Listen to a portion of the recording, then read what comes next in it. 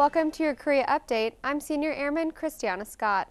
ROK officers attend a graduation ceremony signifying the end of nursing school and the beginning of a new career.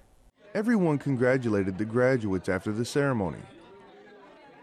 I think I can learn a lot from U.S. Army because we have different systems, and U.S. Army has a very developed and promoted program. A small buffet followed today's event, giving everyone the opportunity to eat and socialize.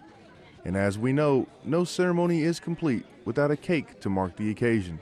Army Sergeant Jared Daun, Yongsan, Korea. Next, seasonal events mark a special time in many people's hearts, but one season in particular comes with serious consequences. Flu season is continuing to affect service members and their families as influenza is on the rise in Korea. It's interesting, we've seen 12 cases of influenza here since the 23rd of November. Just 6 of those cases were identified yesterday.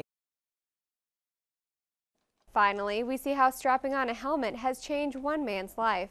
Mike Kwok, now manager of Yongsan's platoon bicycles, hopped on a bike 5 years ago and never looked back.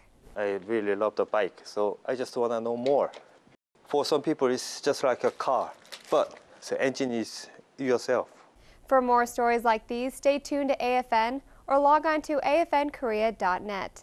That was your Korea Update. I'm Senior Airman Christiana Scott.